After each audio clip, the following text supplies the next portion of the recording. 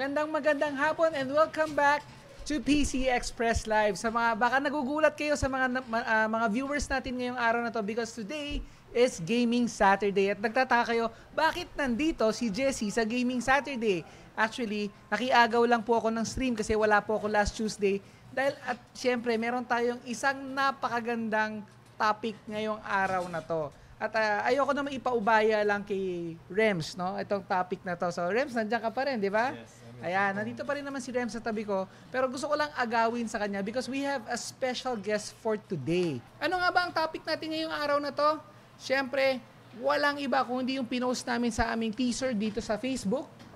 Ang ating third generation processors ng AMD Ryzen or ang tinatawag natin ang AMD Ryzen 3000 series. At maliban dyan, pag-uusapan din natin ang bagong labas na AMD Ryzen RX 5700 series.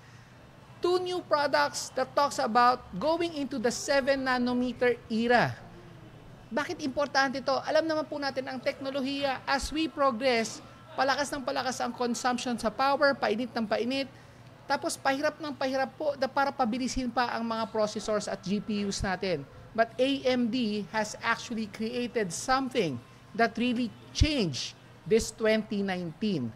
Bakit nga ba? Because this AMD Ryzen 3000 series and the AMD Radeon RX 5700 series are 7nm chips. Di ba natin naintindihan kung ano yung 7nm? Don't worry because we have someone here, yung special guest natin today from AMD Philippines, the Consumer Sales Manager, Mr. Sunny C. So, Sir Sunny, kamusta po kayo dyan? Okay, una sa lahat, hello sa mga nanonood sa Facebook live page ng PCX. And of course, congratulations to PCX on their 20th year anniversary. And thank you rin to Jessie and Rems for inviting me over today. Okay, so for one, I'll start with introducing to you guys the three key technologies that we at AMD introduced on our 50th year as a company.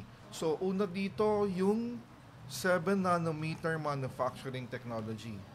So basically, ito po yung process or manufacturing process wherein yung laki or yung liit or rather yung liit nung mga transistor na mga chip ay ganitong size po, 7nm. 7nm.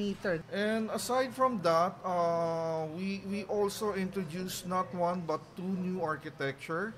Okay, ito po yung Zen 2 architecture, which is our latest CPU architecture. And yung isa po ay ang RDNA or Region DNA architecture as our latest graphics architecture.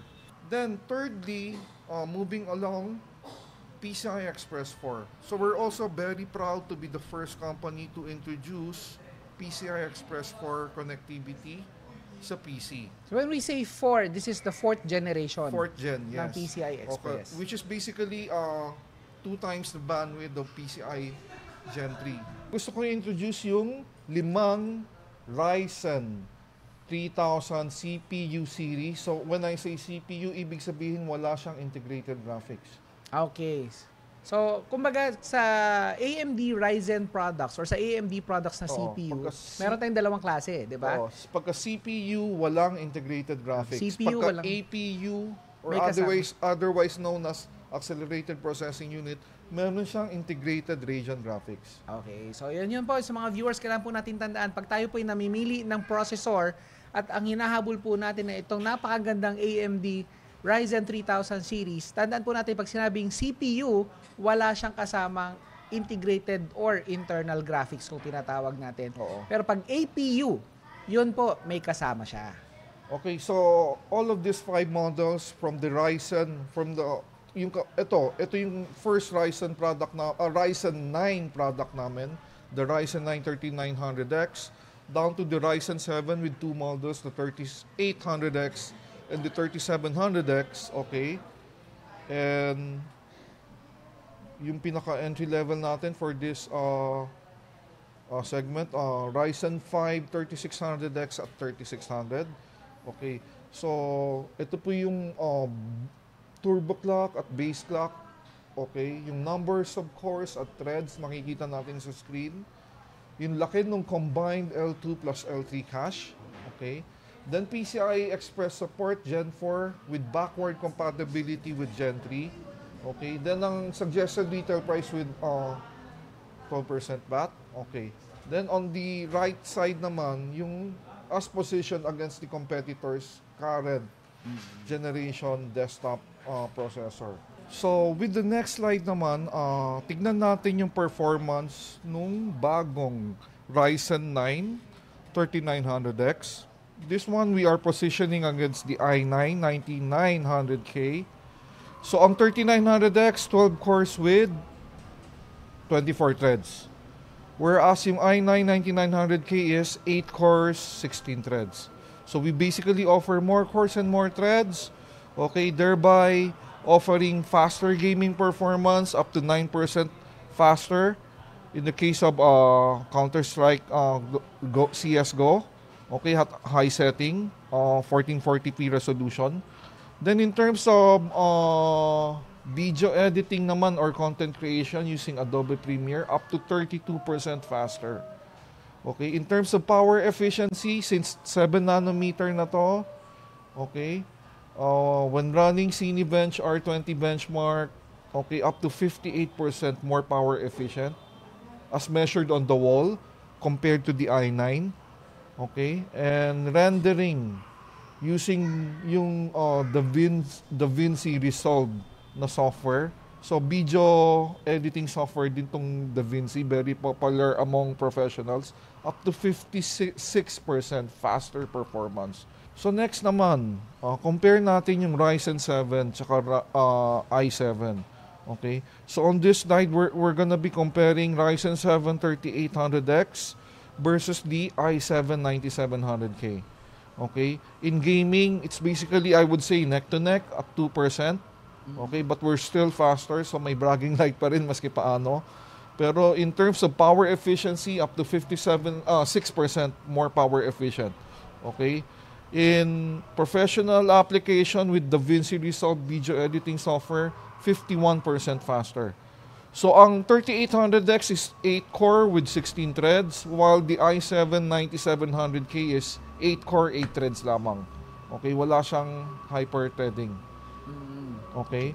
So, we also have, mali yung nakalagay dito. Actually, dapat dito 37. Dapat 38 siya. 3800. Oo. It's being compared to a 3800X. Oo, yes. With the 3700, definitely you could expect closer performance. Pero mas matulin pa rin siya in general compared to the 9700K. Okay. Then, in addition to that, gusto ko rin idagdag yung mga i9, i7, lahat ng AMD Ryzen processor may kasama ng cooler. May kasama ng cooler. Oo. At yung cooler, yung heatsink na nakabundle together with our processor are designed exclusively for AMD by Cooler Master. Okay, for Ryzen 5, we have two models, the 3600X and the 3600. Okay. So basically, ang kinompare ko yung 3600 kasi ito yung best seller natin right now. Okay? Ito yung pinaka most affordable na 7 nanometer right now. Ito yung pinaka base model natin, the 3600X.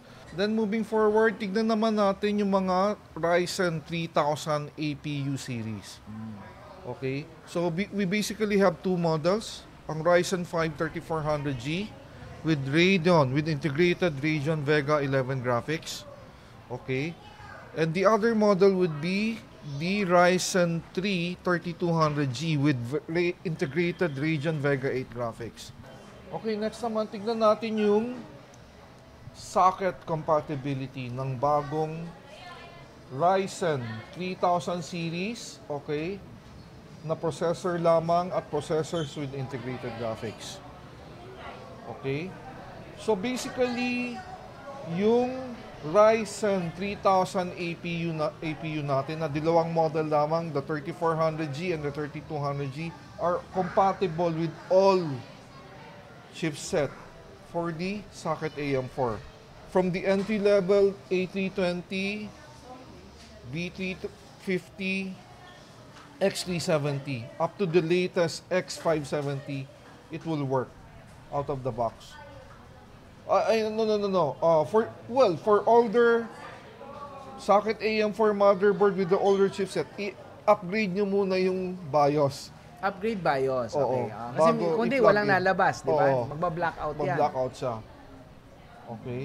While for the 7nm Ryzen 3000 CPU series, ito po yung Ryzen 5 3600 and above models. Okay. Compatible siya with officially with the first four chipset. Okay, the B450, the X470, and the new X570. So, itong slide na to, comparing ang setup ay Ryzen 9 3900X processor together with an RX 5700 series graphics card. Okay? Pag sinet natin sa PCI Express 3, ito lang po yung performance level. Yung gray na block. Okay?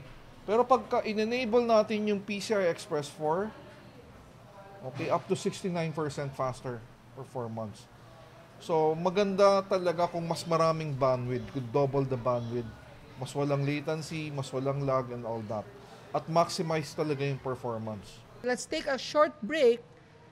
Tapos mamaya, we will continue on the Radeon graphics naman. Itong tinatawag natin RDNA. Okay? So, kita-kits ulit after a few minutes.